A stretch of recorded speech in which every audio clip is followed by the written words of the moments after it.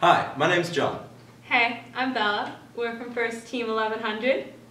And we're here for Robotics Explained. And this is our first video, so we want to talk about what exactly is a robot. Well, John, what is a robot? Well, when people think of robots, they think of pop culture robots like R2-D2. Or Transformer robots in disguise. Yes, or Transformers. People love Transformers.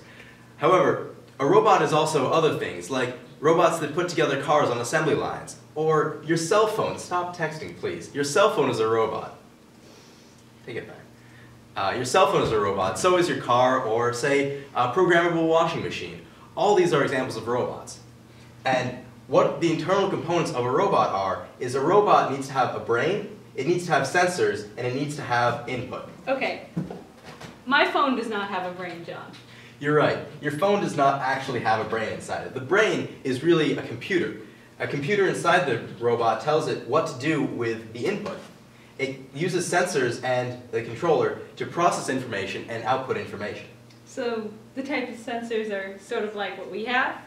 Sort of like, exactly. They're sort of like what we have. They're not exactly like what we have. They don't have eyes and a nose. They have cameras and like touch sensors and something like that.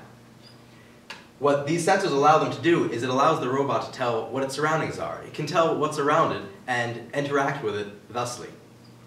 The controls of the robot can either be from a computer or from joysticks or something like that. So I'd just like to give you the definition of a robot. A robot is something that a machine that can perform tasks autonomously. What does autonomously mean, John? Autonomously means that the robot can be pre-programmed to do everything by itself. It doesn't need somebody to tell it what to do. It can do it on its own. Robots have functions like that where they can do things autonomously, or at the same time they can take input from a computer. And so, thanks for turning in. I'm sure this was a wonderful time for both of us.